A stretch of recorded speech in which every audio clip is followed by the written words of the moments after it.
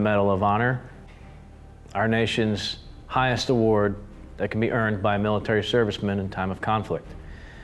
The panels you see behind me are the Medal of Honor recipients of just the Pacific Theater of Operations during World War II.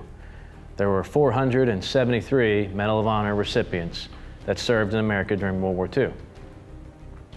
And I think when we think of the Medal of Honor, we think that somebody won that medal. And it was explained to me by Medal of Honor recipient Herschel Woody Williams that nobody wins the Medal of Honor, it is earned.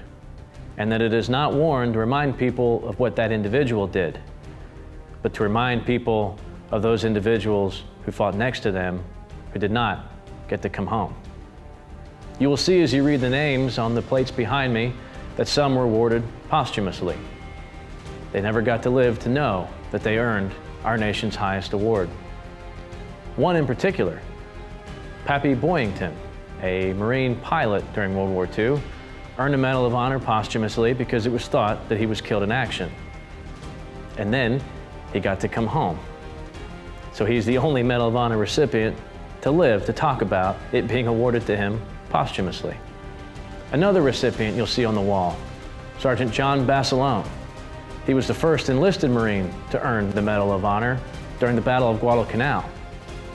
He stayed on and fought with his boys at the Battle of Iwo Jima, where he earned the Navy Cross.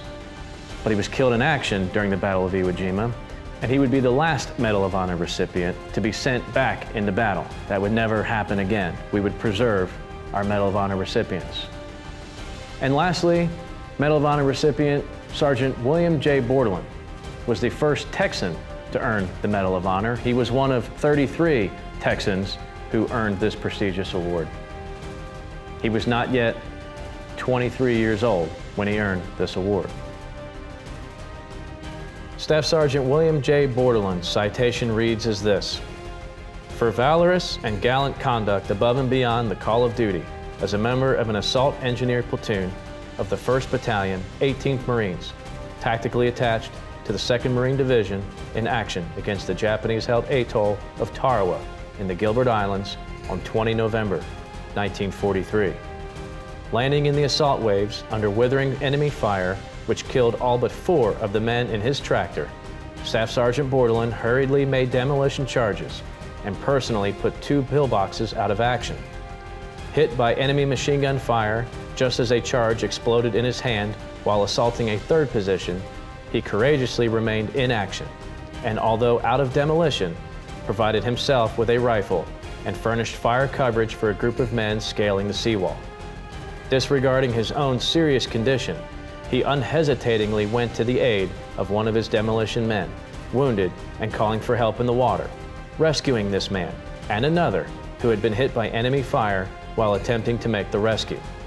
Still refusing first aid for himself, he again made up demolition charges and single-handedly assaulted a 4th Japanese machine gun position, but was instantly killed when caught in a final burst of fire from the enemy.